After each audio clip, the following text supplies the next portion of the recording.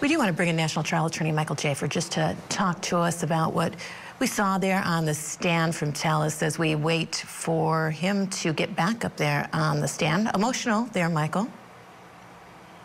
Yeah, they seemed like sort of crocodile tears for me.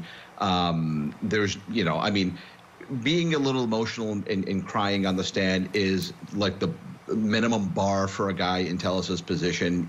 I mean, again, this is not a Hail Mary. This is a Hail Mary from one football stadium to another football stadium, which no human being has ever been able to pass a ball that far. But Robert Tallis is trying it. Again, I'm just struck by the sheer tragedy of this situation. I was trying to recall on the break a more tragic fall from grace for a person. I can't do it, right? I mean, the bar was so low. You had it all. You had a family. You had kids. Your kids were healthy. You're healthy. You were an attorney. You were fit. You were a public official administrator. You were elected into one of the highest posts in your state. And there was a number of law firms that were pining for you to after you lost the re-election, to bring you in and pay you a bucket of money. All you had to do was not premeditatedly murder a reporter. That's all you had to do. You wouldn't be on the stand today. You wouldn't have to pretend that you're crying. All you had to do was not commit premeditated murder of a reporter. How many of us have it all, and all we have to do is not commit premeditated murder of a reporter?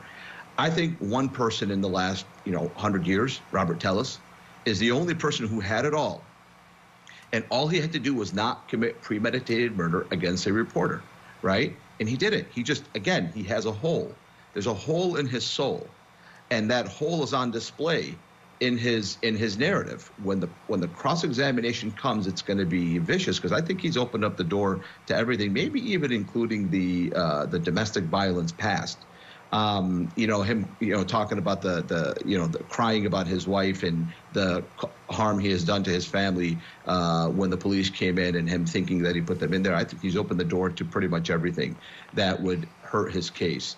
So if he swayed any of the jurors or created any type of doubt in any of their minds, it's going to be shut down by the time the state of Nevada is done with this cross-examination. But again, I'm just struck by the human tragedy. This is Shakespeare on display. This is a Shakespearean tragedy, because Gehrman's family has to watch this and have to watch it for a second day.